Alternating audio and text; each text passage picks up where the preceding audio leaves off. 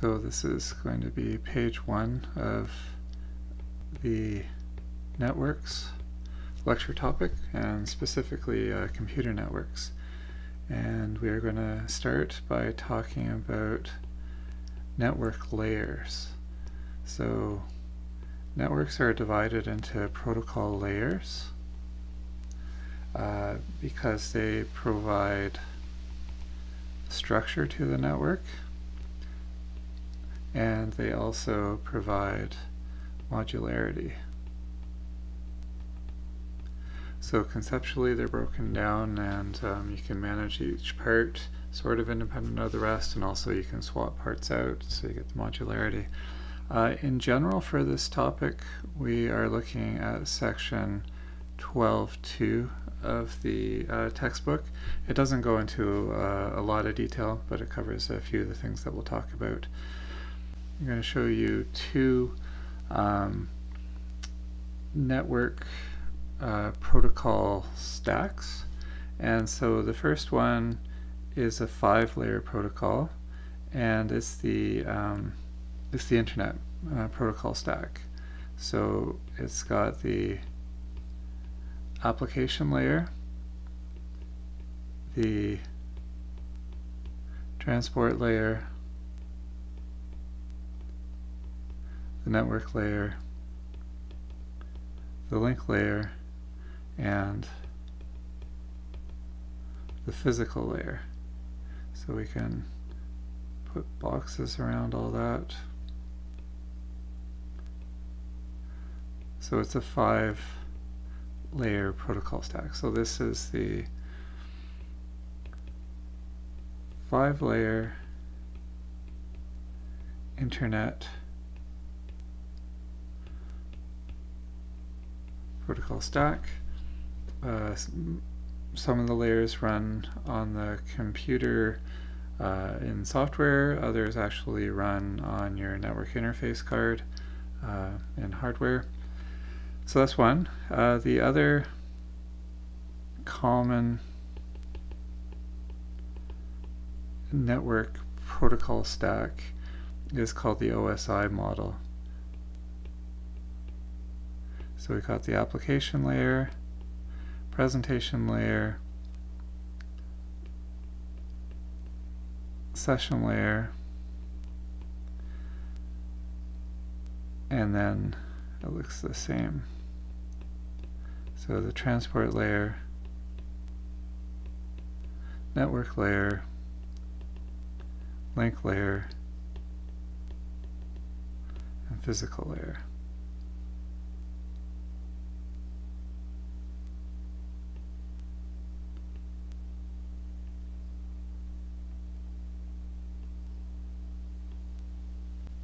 So this is the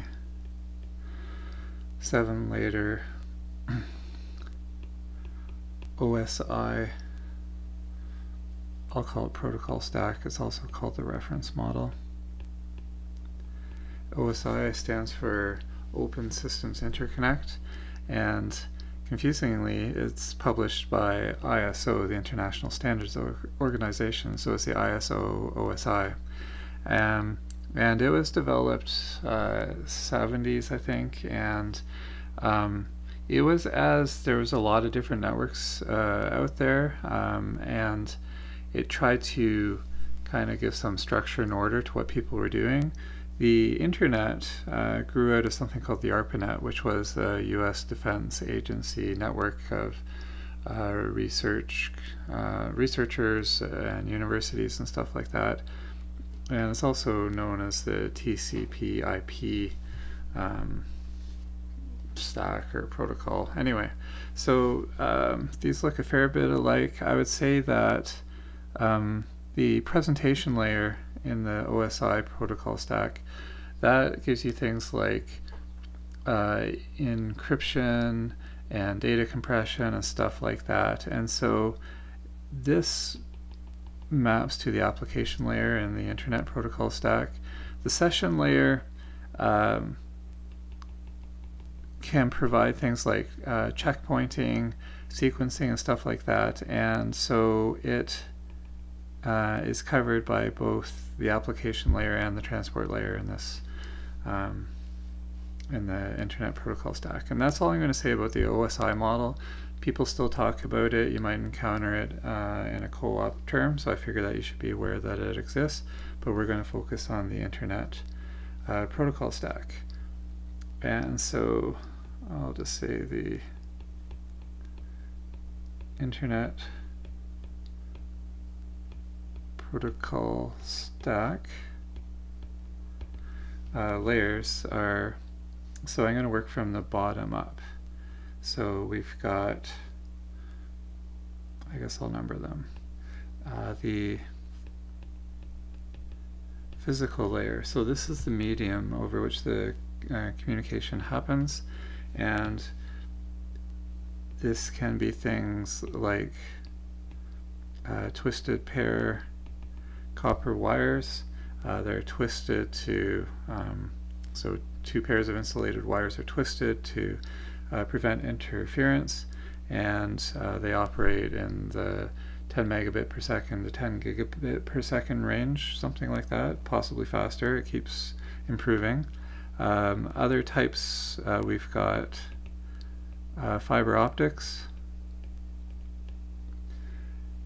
and we also have the radio communication medium, and that could be your home Wi-Fi, or it could be satellite based.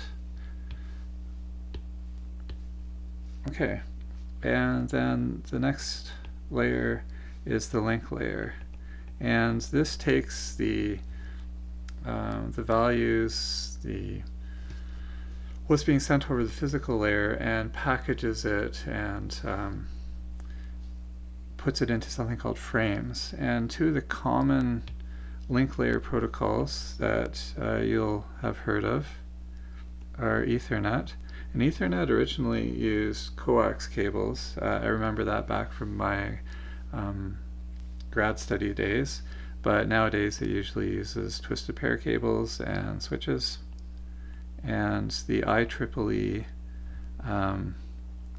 standard number for that is 802.3, and the other common one, Wi-Fi, obviously uses radio signals, and the IEEE standard for that is 802.11. Then we've got the network layer, and that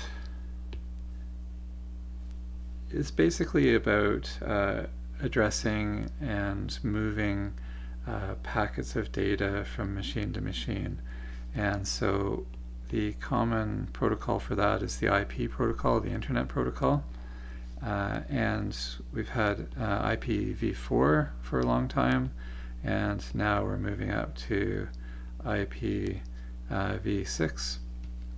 so that we can have a larger range of network addresses, since 32 bits, which is what was used for IPv4, only gives you roughly 4 billion, well, it gives you about 4 billion addresses, and we're exceeding that number in what we need.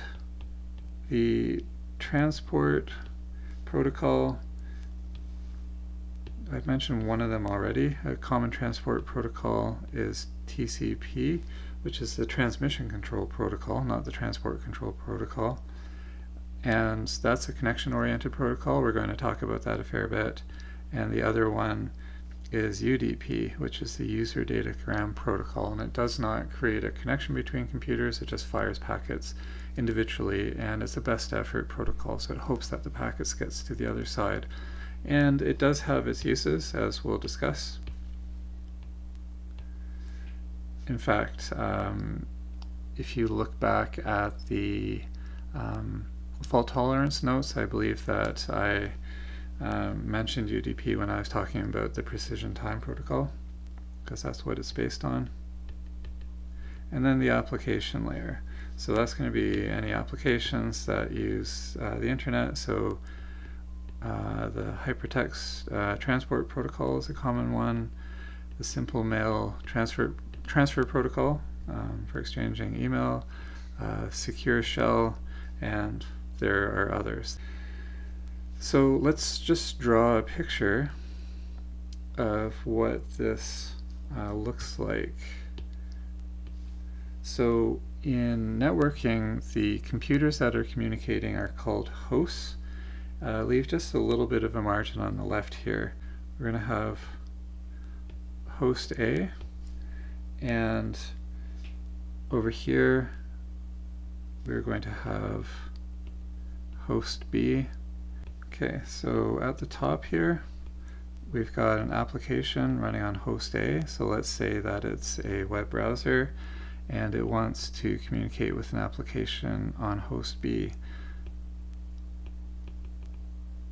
such as a web server. And so they exchange messages with each other based, if it's a web scenario, on the HTTP protocol. And so the connection here is from one end to the other, and they don't really care about what's in between. Now the application doesn't really talk directly between host A and host B.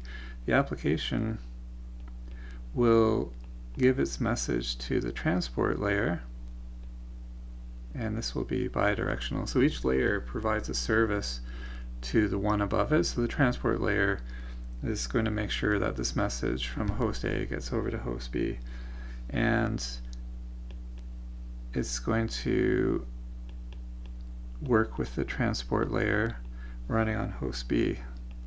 So these are end-to-end protocols.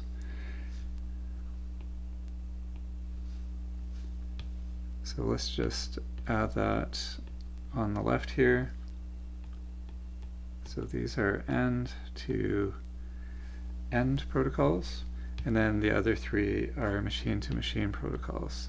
So the transport layer talks to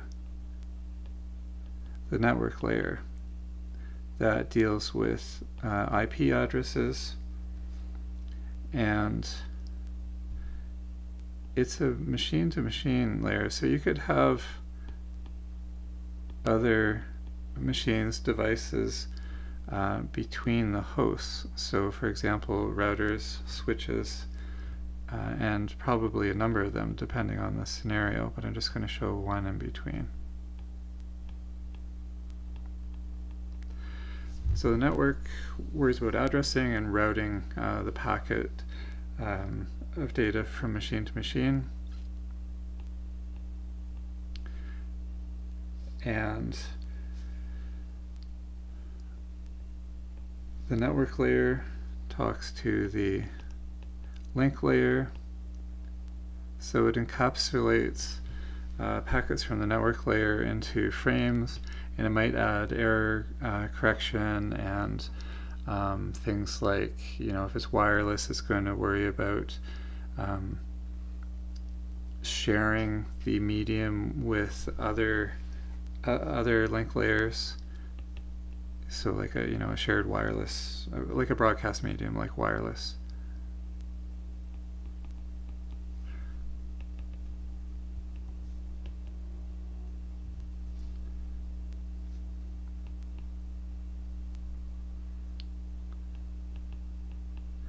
And the link layer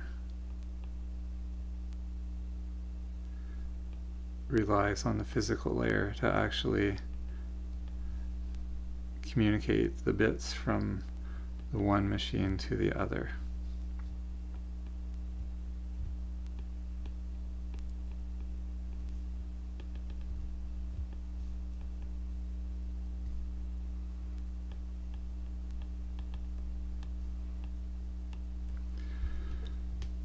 Okay, and again there will be connection on these machines between the layers.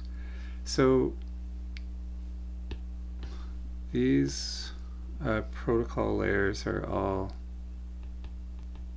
machine to machine, and what you'll have in between the hosts are things like routers, and switches. Okay, that's page 1.